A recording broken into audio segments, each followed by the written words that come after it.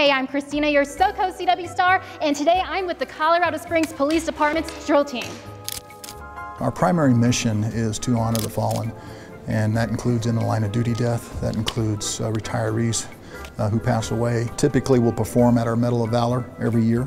We'll perform at the recruit graduations.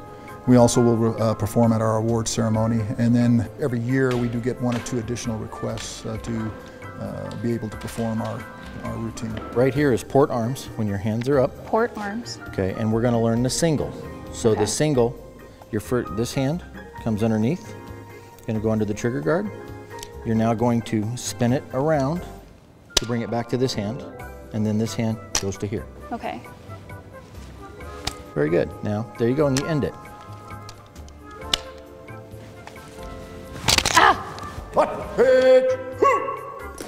You have to have a lot of dedication. It takes a lot of practice in order to kind of refine your skills and to be able to perform at a level that people will see and say, wow, and that's the wow effect we like to give people. One of our ending routines is part of it, we call it the bow. You're then going to kick it, bring it up to here, flip it up to your shoulder, come down, bring it down. Whoa. The reason we have some practice guns is because we break them so often, so that's why some have practice guns and some don't. What does it mean to you knowing that you're going to be able to go to DC? It's been a long time dream.